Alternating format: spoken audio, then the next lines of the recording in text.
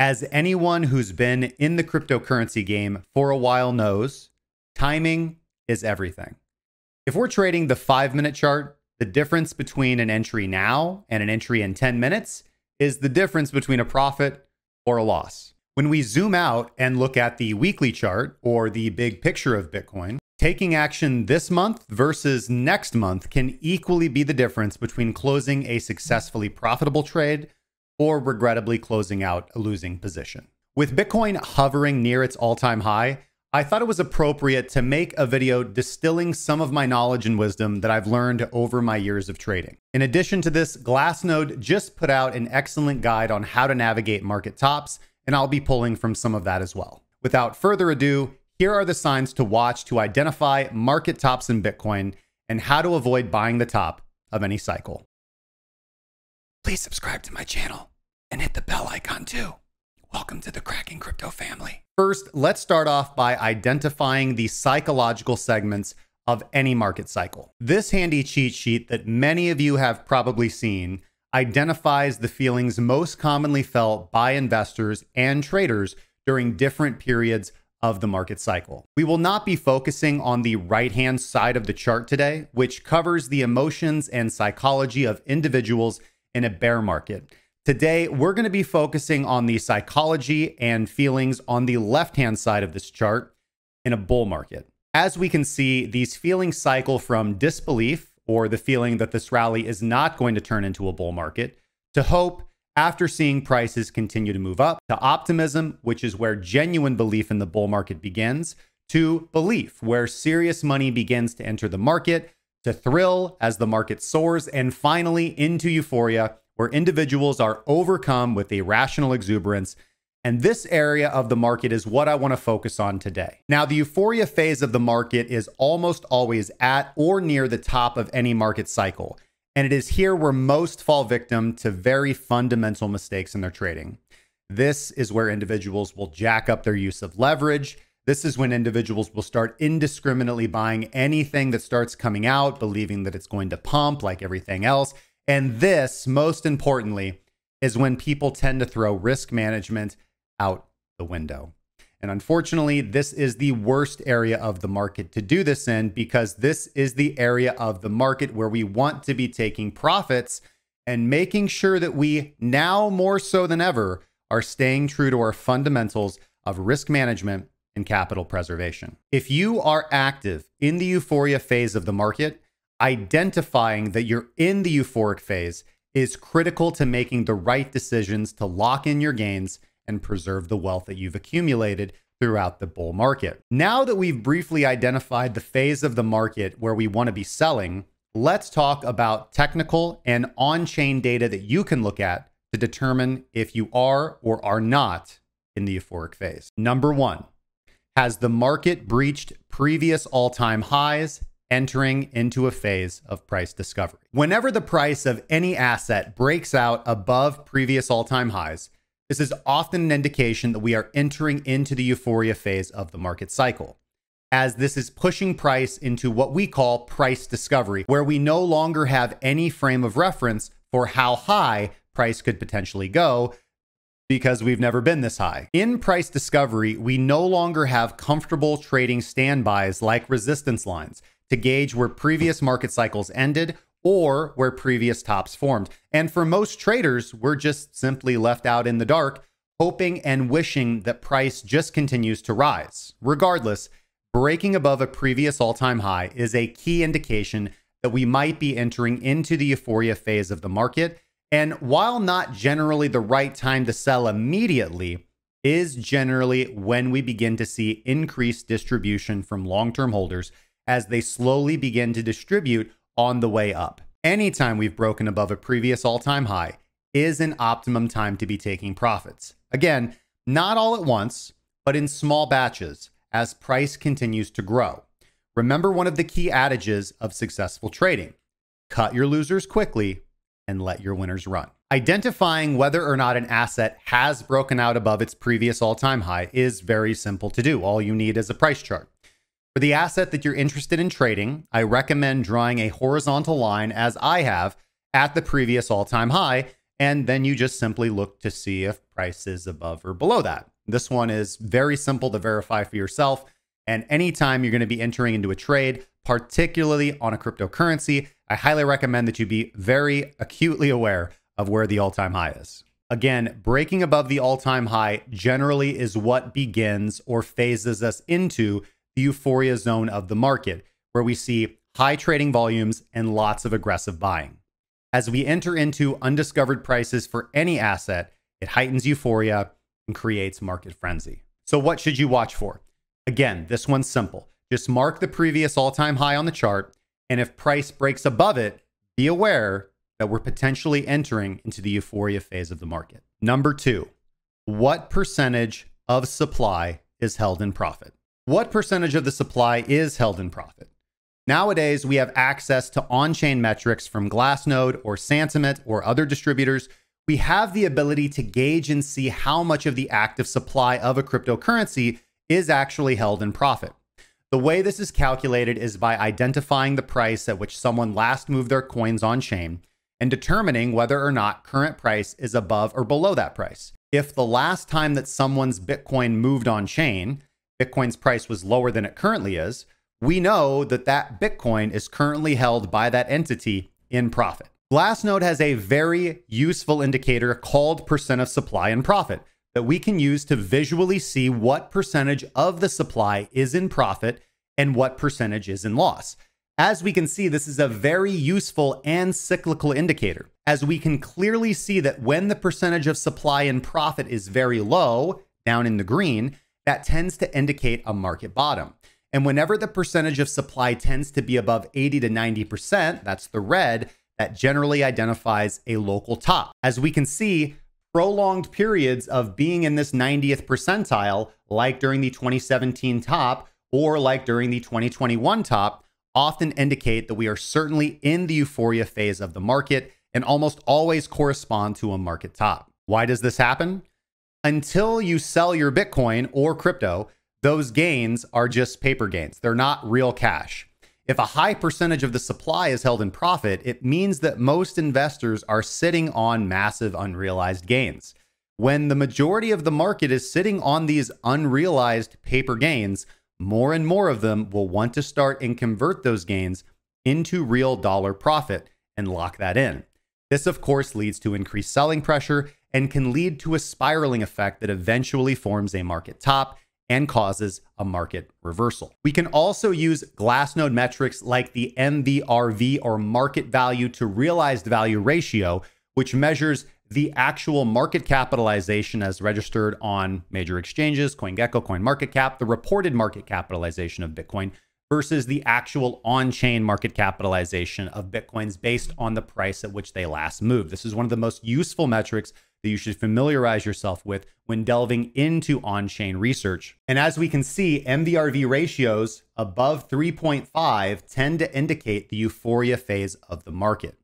So whether you're checking MVRV or the percentage of supply and profit, this is a metric that you should be checking on a monthly basis, both to identify potential tops and to identify potential buying opportunities. Number 3, bearish divergences. Bearish divergences occur when price makes higher highs, but a technical or on-chain metric is making lower highs. We can easily determine this with several indicators that have proved handy for me in the past, including the relative strength index, the Fisher transform, and even the MACD. For on-chain, I like to look at MVRV, or transaction volume, or AVIV. So for example, when we're just looking for technical bearish divergences using technical indicators, we can use, again, I have pictured here the relative strength index, the MACD, and I also have my favorite momentum oscillator, the Fisher transform. Looking at the top of the market back in the 2021 market top, we can see that after the market topped in April of 2021, it of course dipped about 50%, and then it rallied back up in October to form a higher high. But if we look at this higher high and we look at the technical indicators, we can see that the relative strength index failed to make a higher high, made a lower high, a clear indication of strong bearish divergence. The same print also printed on the MACD. The same print also occurred on the Fisher transform. If we look at on-chain metrics as well, looking at the MVRV ratio, we can see the same thing occurred on-chain. We can see that the MVRV ratio peaked in April of 2021, and during the subsequent rally, we failed to make a higher high. What is the reason for this? The reason for this is because in the buying frenzy at the local top in April of 2021, we had a lot of new investors come to the scene and purchase Bitcoin at that higher price, which raised the average cost of acquisition up for Bitcoin to a much higher level, which makes it harder for MVRV to rise. Bitcoin's price would have had to go to 90,000 or 100,000 to get such a subsequent spike on the MVRV ratio. Now, Glassnode also has a newer metric called AVIV. You'll find it if you search for true market deviation, which they say is a better representation of MVRV, or the actual ratio between the market value to realized value. And as we can see, whether we're looking at AVIV or MVRV, the same occurred. We peaked in 2021, but then failed to make a higher high. Just for reference, here is the regular coin time MVRV ratio. And then another metric that I like to watch for on sentiment is where I like to visualize this, is transaction volume. These divergences indicate that momentum is slowing down in the market and are often early warning signs of market tops and potential reversals. Number 4, increased distribution from long-term holders. Now, Glassnode and other on-chain analysts separate Bitcoin holders into various cohorts. Those who have held their coins for less than 6 months are considered short-term holders, while those who have held for more than 6 months are divided into different cohorts of long-term holders. Now, while short-term holders of any cryptocurrency can often have a strong influence on the short-term direction of price, long-term holder cohorts tend to play a much more pronounced and prolonged effect on longer-term movements, such as large-scale market tops and bottoms. Identifying when these long-term holders or whales are beginning to move their coins, distribute, or take profit can be a key signal to watch for to determine what to do with your bag. If we begin to see a high increase of activity from coins that haven't moved in over a year or longer, it is a sign that long-term holders are beginning to move their coins around on-chain, which is equivalent generally to selling them or preparing to sell them, and we should take note of that. A great indicator to watch for this on Glassnode is the long-term holder spending binary indicator, which you can get with an advanced subscription to Glassnode. Here we can not only see the difference in the cost basis between short-term holders and long-term holders, we can also see when those cost bases change. For example, the yellow line here is the long-term holder cost basis and amount of supply. All right. We can see that as it increases, they are accumulating coins. And unfortunately, as it decreases, it means that they are beginning to distribute those coins. Identifying those periods of long-term holder distribution is critical. This indicator also allows us to engage the volume of that distribution or buying activity. This is the histogram, or the bars down here on the bottom of the indicator. We can see it's segmented between a red line, which represents the minimal spending amount that they've done historically, and also bifurcated by the green line, which is the peak spending amount. So identifying not only when their supply is decreasing, but also when they are achieving peak spending is an indication not only that they are distributing, but also distributing very heavily. Liveliness is also a very good indicator to look at here. This simply lets us know basically to what degree old coins are beginning to move around on chain. As this metric decreases, it indicates accumulation, and as it increases, it indicates distribution. And finally, the 90-day rolling coin days destroyed indicator is also very useful at identifying when old coins are being revived. When old coins move, that is considered a coin day destroyed. And when old coins sit still, that is considered a coin day created. So if we are seeing a massive increase in this metric, which corresponds to coin days being destroyed, it means that old coins are beginning to move around on chain. In other words, that long-term holders are beginning to wake up and move their Bitcoin around, generally in anticipation of selling it. In addition to this, Glassnode's report recommends looking at whether this distribution from long-term holders is occurring in line with the hodler distribution cycle. One way we can visualize this is with the hodl waves indicator on Glassnode, where we can actually see these different colored bands increase or decrease.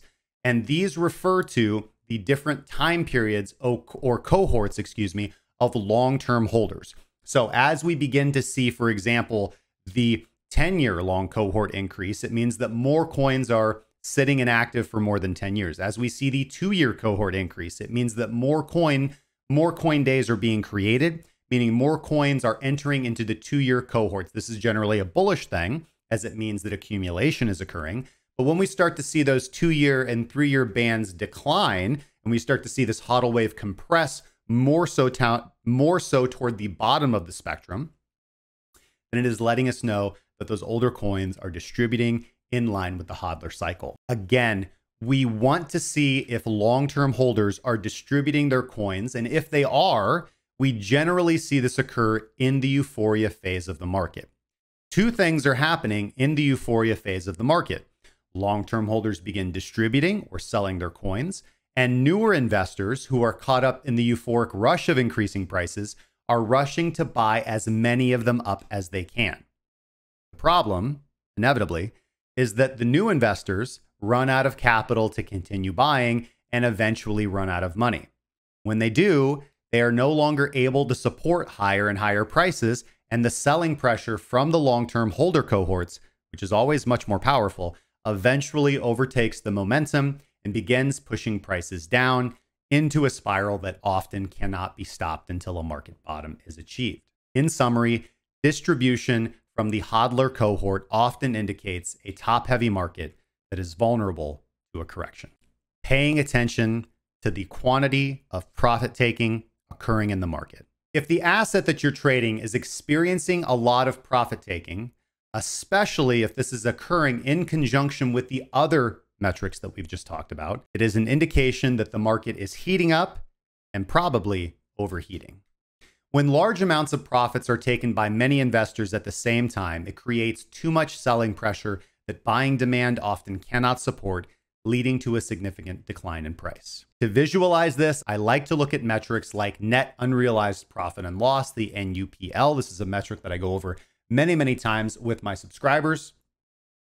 And this allows us, Glassnode does this for us, it lets us see visual on-chain the different phases of the psychological market cycle, from capitulation to euphoria. As we move from capitulation into hope, into optimism, into belief, into greed. This is very handy, the NUPL. Another very handy one, the realized profit or realized profit Z-score, where we can actively see how much profit is being taken in the markets. Obviously, a very high realized profit score indicates a large amount of profit being taken, and generally is an indication of the greed or euphoria phase of the market and an indication of a top-heavy market. We can also look at net realized profit and loss denominated in USD. This is a very handy metric. We'll just zoom this in, for example, to the last couple of market cycles. And you can see, of course, that when we are in a bear market, we are registering nothing but unrealized losses.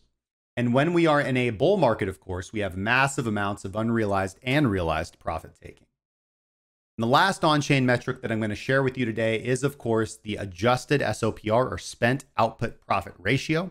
This looks again at the difference between the price of when a Bitcoin was last moved to when it is now currently being moved. So if the last time it moved, it was at a lower price and now it's being moved at a higher price, that is considered a profit. If the last time it was moved was a higher price and now it's being moved at a lower price, that's considered a loss and will bring SOPR down. As we can see here, SOPR oscillates between 0 and 2, with a reading at 1 meaning a neutral market, right? There is an equal amount of profit and loss, or that Bitcoins are being moved relatively close to the price that they were last purchased at or spent at. Where when we get above 1 on the SOPR, that indicates that coins are moving in profit relative to when they were last moved. And when we're below 1, that indicates that coins are moving at a loss. So identifying when the SOPR gets very high, which as we can see corresponds to market tops and peaks in the market, is another indication of when we are entering into a top-heavy market. In addition to technical and on-chain indicators and metrics to watch for, you can also just pay attention to lots of various things around you as we're in the euphoria phase of the market. For example, pay attention to social media. Pay attention to the bias of your favorite influencers, of your creators, of the general individuals posting. Look at the comment section. What is the language that people are using? Pay attention to the bias from your friends and your coworkers, your peers, the people that you're hanging out with that are also trading or invested in cryptocurrency. Pay attention to the words that they use. Pay attention to the language that they use. Pay attention to the behaviors that they demonstrate, the trades they seem to take, the posts they seem to make. You can really differentiate the difference between where we're at in the market cycle based on the psychology and the bias of what people are saying. Not just people online, but people you also know if they're invested in the markets. You'll start to see lots of euphoric posts. You'll see lots of bullish posts. You'll start to see the language change from optimistic posts to this bull market's never going to end. I'm going to buy a Lamborghini in a few days. Oh man, if this just keeps up, in a few years, I'll be... All that kind of language is pretty indicative of the greed or euphoria phase of the market and should be kind of a warning sign to you. Unfortunately, it tends to kind of act like a magnet to most people and amplify the worst base impulses that we have. In addition, pay attention to the frequency of cryptocurrency in news. And more importantly, the frequency of articles or references to cryptocurrency's prices. When there is lots of bullish all-time high, this market's never going to end. This crypto coin went from 0 to 1000x in over a day, and it could keep going. Articles that sound like that tend to come out in market tops. In addition to this, the frequency of cryptocurrency articles in the news also increases a lot when we're near market tops. Pay attention to the language that these news articles use. Also, in general, just watch for people's psychology, language, and behavior, and keep track of how it changes from month to month as we move through the market cycle. But most importantly, pay attention to your own feelings and behavior. You are the best indicator ever. There's no indicator better than your own intuition and your own sense of yourself. Pay attention to the feelings that you're feeling, the thoughts that you're having. This is why journaling is a critical component of being a successful trader, because successful trading is less about technical analysis and more about emotional self-control and self-awareness. And that is why so many people fail. Not because trading is hard, but because knowing thyself and mastering thyself is hard, very hard. If you can keep track of how your feelings, your thoughts, your behaviors, your trades change from week to week, from month to month, you will be able to master yourself and understand exactly where we are in the market cycle. And after you can do that, you can begin to put strategies in place to take advantage or curb your impulses, your intuitions, and your feelings.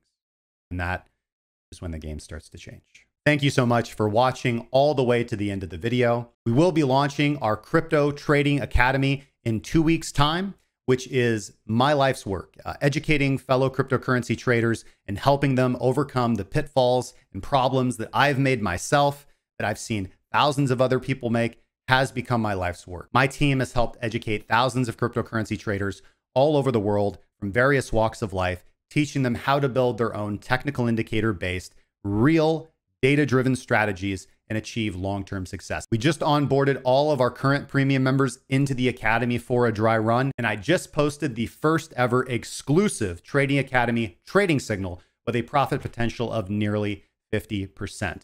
Link is down in the description to get on the wait list. Again, we will be doing giveaways over the next 2 weeks, giving away free Academy seats, discounted prices, and free one-on-one mentoring sessions with me and my team. So make sure you go click that link if you want to be more involved with our community and really make an improvement in your trading. I am not so different from you guys. I started from the bottom. I grew my account slowly, and I did it following the fundamentals of trading. The same thing that I teach every single day, the same thing that I live by every single day. And you guys can too. Just stop focusing on all this fancy stuff and focus on the fundamentals.